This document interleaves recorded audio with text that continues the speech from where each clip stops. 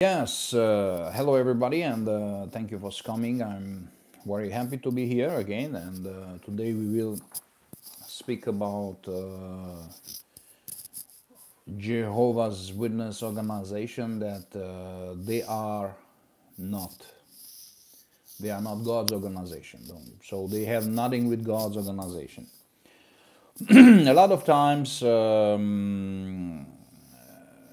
My subscribers ask me, Ludo, but is this God's organization? So I answer that, but the Jehovah's Witness blocked my video about my video that I made that Jehovah does not have witness today. So they are false witness of God. And they blocked me, so they blocked my video, and this video is not exist more.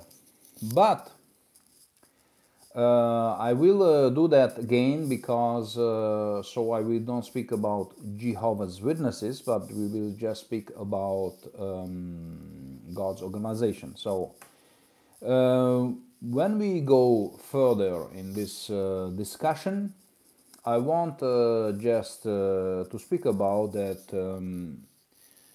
Last time I made a lot of videos about the anointing creed of the governing body, and we realized that biblically, after God's word, they are absolutely not anointed. So they are not anointed. Not biblically anointed. They are anointed from something else, but not from God. And this is just a very important factor, because if you speak, okay, God's organization is anointed and they are led by God, but we know that they are not that. In the new time, I also speak about this reaction from how governing body react and how these people react as God's people. And after the Australian Royal Commission, we see that just practically. So you see that Jeffrey Jackson have nothing identical with Jesus Christ, because we must compare that. Jesus compared his anointed brothers as his own brothers. Jesus called his brothers my brothers, okay, the households of God. And we know in the Bible that not only anointed, but especially anointed should have the same mental attitude that Jesus Christ had. And we see that when the Australian Royal Commission asked Jeffrey Jackson, if you are God's mouthpiece, he say, "Oh, this is not the case. It should be presumptuous to say that." But when you compare that with Jesus, when Jesus was executed and the king asked Jesus, "Are you a king?" How Jesus answered? Jesus answered, "You say that." Thank you very much. So if we go further in this comparison, you see just really that they have nothing. They compare a lot of things about house-to-house ministry, door-to-door ministry. This compares the organization more to a vacuum cleaner salesman, yeah, than to a religious organization. So this is nothing with Jesus Christ. This have nothing with faith. This have nothing with Holy Spirit, yeah. And of course, in the New Testament, we see the total chaos by Jehovah's Witnesses.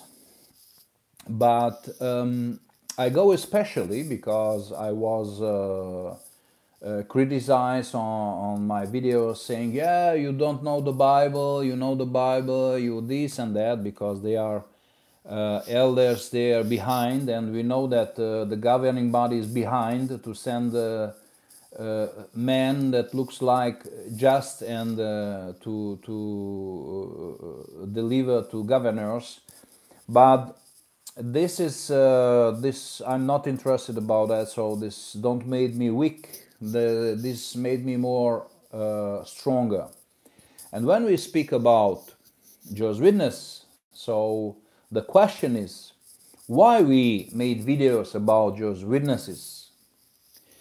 If this organization consider himself as God's organization, we are the only God's organization. We are the God's organization, the truly organization of God. So it must be, looks like God's organization.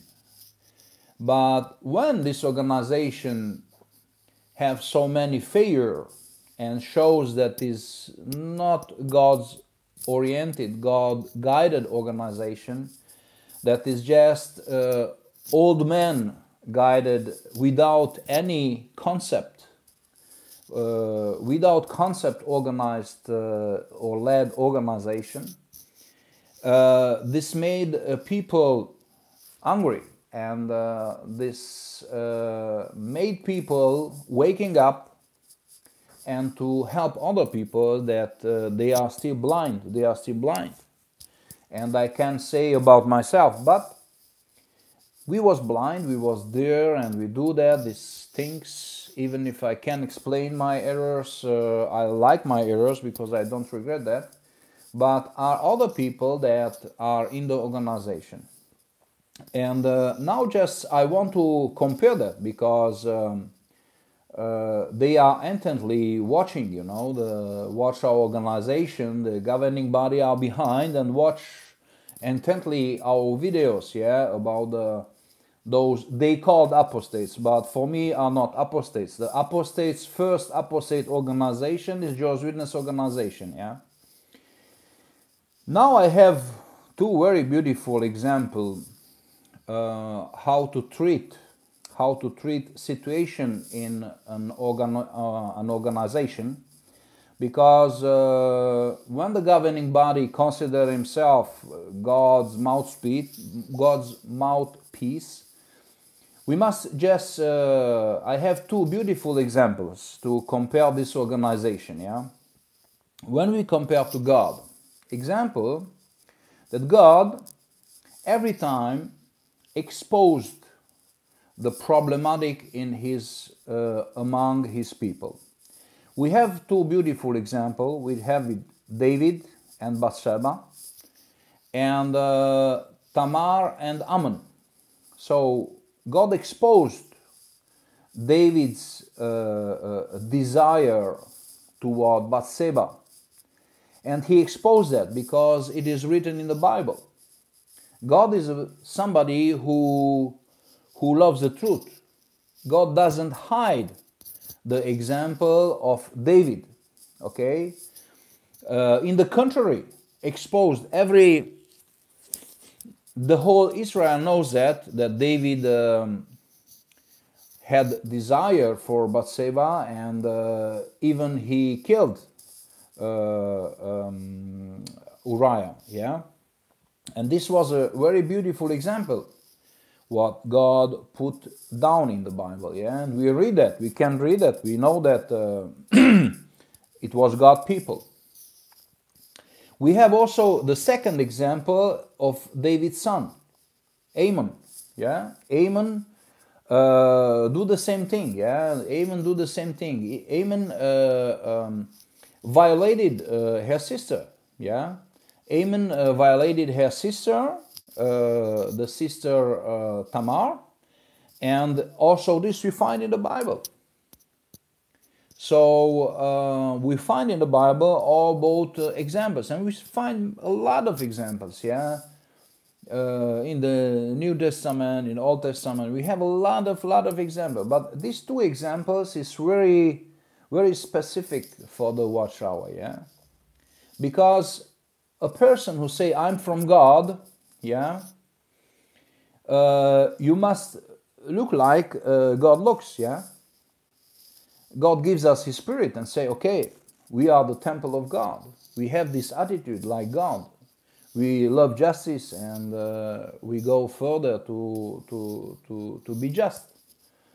But as we see, the Watchtower doesn't have the same attitude, because when Watchtower have the problematic with pedophilia and criminals and aggressors in this organization, and now that is a lot of other examples, all this mistake he do that, this is not a problem.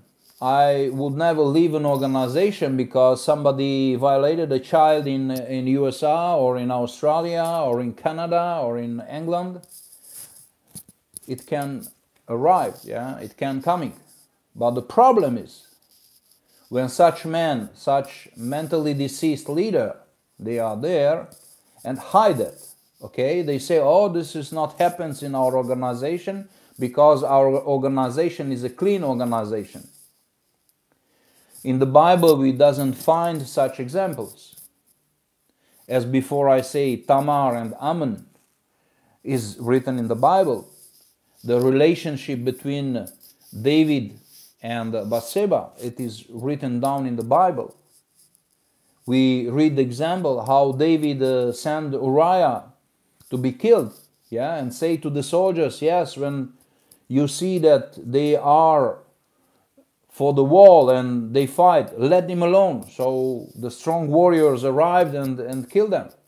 Yeah. And what happens? It was written, everything was in the Bible. This was not hidden. God doesn't hide the error of his people, because everybody should see, everybody know that. Not because David wanted sex with Bathsheba. Not because of that, people should leave God. But it comes the same when he say that the governing body say, okay, we are God's organization, and say, oh, this is a clean organization, this is a beautiful organization, the only security and the only secure place is in God's organization, and they hide all this pedophilia and all this misery, what they do in the 1.5 century. This shows that have nothing with God. This is nothing with God's organization. They are just simply liars. They are mentally diseased people, yeah, that show about that. And for that, just let's see a little bit the narrative about this history. So I like that so much that I would go to see the proofs, the biblical proofs. So when we see the Bible, we can go in the notice here. We have the explanation of Uriah the Hittite. Just let me see. Sorry, just I'm in research here. So please, just a moment. Yeah, I'm here. Yeah. So where I take the examples was in 2 Samuel chapter 11, yeah, and we see that let me just read this half chapter, yeah. David and Bathsheba in 2 Samuel chapter 11. He say, in the spring when kings go off to war, David sent Joab along with his servant and all the Israelites. And they destroyed the Ammonites, attacking the city of Reba, but David remained in Jerusalem. One evening, David got up from his couch and was packing back and forth on the roof of the place. From the roof, he saw a woman bathing. The woman was very beautiful. David sent someone and inquired about the woman. The report came back, isn't this Eliam's daughter Bathsheba, the wife of Uriah the Hittite? So David sent messenger to take her. When she came to him, he had sex with her. Now she had been purifying herself after her monthly period. Then she returned home. The woman conceived and sent word to David. I am pregnant, she said. Then David sent a message to Joab. Send me Uriah the Hittite. So Joab sent Uriah to David. When Uriah came to him, David asked about the welfare of Joab and the army and how the battle was going. Then David told Uriah, "Go down to your house and wash your feet." Uriah left the palace, and the gift from the king was sent after him. However, Uriah slept at the place entrance with all his master's servants. He didn't go down to his own house. David was told Uriah didn't go down to his own house. So David asked Uriah, "Haven't you just returned from a journey? Why didn't you go home?" The chest and Israel and Judah are all living in tents. Uriah told David, "And my master Joab and my master troops are camping in the open field. How could I go home and eat and drink and have sex with my wife? I swear on your very life, I will not do that." Then David told Uriah, "Stay here one more day. Tomorrow I'll send you back." So Uriah stayed in Jerusalem that day. The next day David called for him, and he ate and drank, and David got him drunk. And in the evening Uriah went out to sleep in the same place, alongside his master's servants. But he did not go down to his own home. The next morning David wrote a letter to Joab and sent it with Uriah. He wrote in the letter, "Place Uriah at the front of the fierce battle, and then pull back down from him on, so that he will be struck down and die." So Joab was attacking the city. He put Uriah in the place where he knew there were strong warriors. When the city soldiers came out to attack Joab, some of the people from David's army fell. Uriah the Hittite was also killed. Joab sent a complete report of the battle to David. So as we see here, the example, God put an example. So he explained how David was hungry to make sex with Bathsheba, and explained all things in details, contrary to Jehovah's Witnesses. They don't tell you how the elders react and take children on the construction places, when constructions, and in this garbage and this construction place, they take the little sister and violated the sister in this place because nobody was there. So never tell that, They hide that. They hide everything. They hide. They don't tell you the truth. They don't tell you all the garbage, all the investments they put the organization, And let us also see another Bible text. I want just to read Ammon raped Tamar. God exposed all miserable things what his people do. So everybody knows that. So we read that in the 2 Samuel 13 and the verse 10. Say, the Ammon said to Tamar, "Bring the food into the bedroom and feed me by hand." So Tamar took the cake. The importance is here that Ammon sent his servants and say that he was sick, and asked to send Tamar to bring some food to him, and. So we go direct in the reciting from the Bible and say, "Then Ammon said to Tamar, bring the food into the bedroom and feed me by hand." So Tamar took the cakes she had made and went into her brother's bedroom. She started to feed Ammon, but he grabbed her hand and said to her, "Sister, come and sleep with me." Tamar said to Ammon, "No, brother, don't force me to do this. Don't do this shameful thing. Terrible things like this should never be done in Israel. I would never get rid of my shame, and people would think that you are just a common criminal. Please talk with the king. He will let you marry me. But Ammon refused to listen to Tamar. He was stronger than she was. So he forced her to have sexual relation with him. Then Ammon began to hate Tamar. He hated her much more than he had loved her before. Ammon said to her, "Get up and get out of here." So then she kicked out his own sister, and the miserable things happens. But what is the difference here?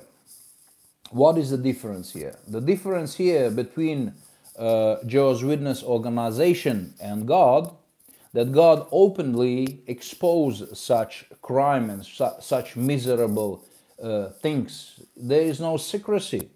In God's organization, there is no secrecy, okay? And God every time send prophets, every time send somebody to openly expose that, yeah? And just what happens in Jehovah's Witness organization, that Jehovah's Witness, they hate that when people like us, we speak. Because also here, God sent the prophet to David and say, listen, you do that and that, and God will punish you. But Jehovah's Witness, for them, does not exist. They will never hear that they will be punished. Yeah, they just say, we don't want to hear that. This is just our lies. Yeah, so they will just hide these crimes in the country that God, how God explained it. So they are things that should us much more let us to meditate on that than to ignore that, because these are important elements to compare this organization. And as we see, how I say you before in the first part, that we see a lot of examples about the governing body reaction, how they reacted in the Australian Royal Commission, and how Jesus reacted before the king when he was asked, "Are you a king?" He said, "You say that."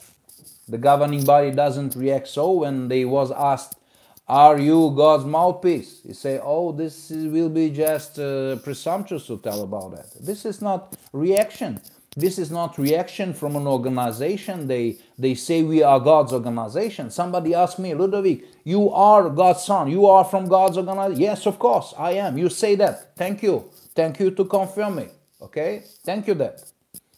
When you see that such people, that God expose all crimes, God expose all miserable things, you see that this organization is not from God.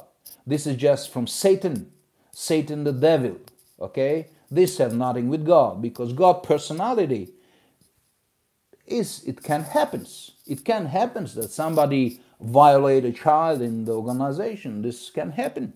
But they put out, they put in the journal, say, listen, this man violated our child. Our child, our baby was violated. This man must be punished. That's it all. And this is the reason. For me, a lot of subscribers ask me, "Ludo, but why you really leave this organization?" I'm not afraid about. It's very sad to see that such things happens. Yeah, you can have in your own family. Yeah, that as you see in David's family, Ammon violated the own sister. Yeah.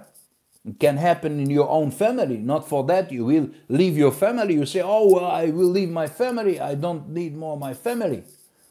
You don't need that. But you must expose that. Because you are an honest person. You go there and say, "Yes, I represent my father." When governing bodies say, "Oh, we represent the justice of God," we do the same. So God expose such criminals, such miserable men. So they should also represent like God. They say, okay, we must put out, we must show the world, these are bad men. They are bad. They are criminals. They are miserable men. But in fact, they don't do that.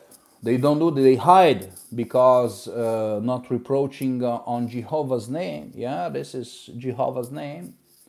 So they made himself to demons. They made himself to liars.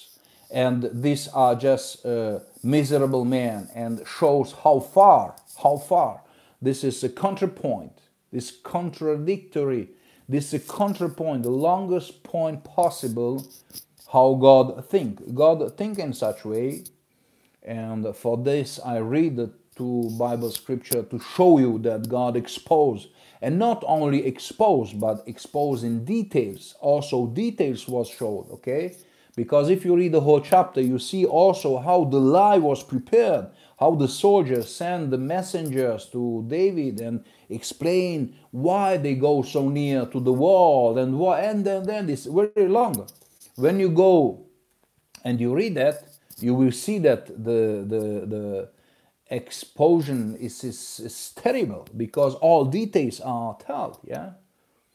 And also Absalom, after Amon, after we see how Amon was punished, David was punished, and also Jehovah's Witness, the Watchtower organization, is punished, because this exposition, they expose them and they are punished. They will be punished. They must go into prison, such men, yeah. They are just miserable human doctrines. We see that have nothing with God. This is human doctrine, yeah. So it was a comparison, and so we compared this Jehovah's Witness concept. This is only a concept. It's nothing with spirituality. This is not spirituality. This is earthly, unspiritual, demonic teaching is that. And in any cases, in the whole Bible, you can compare with anything, yeah? Anything what they do. You can see that this does not exist, such things in the Bible, yeah? So this was a comparison to show it. There exists many comparisons, so we have much more than that. But I can make a video, 10 hours video. I wanted to make just a half an hour video to be able to see quickly and made a little bit thinking about, made a little bit meditating about, and watch this all untruth that exists by these people. They call themselves God's people, but we see that in their reaction, how Jesus say, on their fruit you will see the tree. A tree will you see on their fruit, that they are just cutting down and put in the fire. Thank you for watching, and hope to see you next time. Bye bye.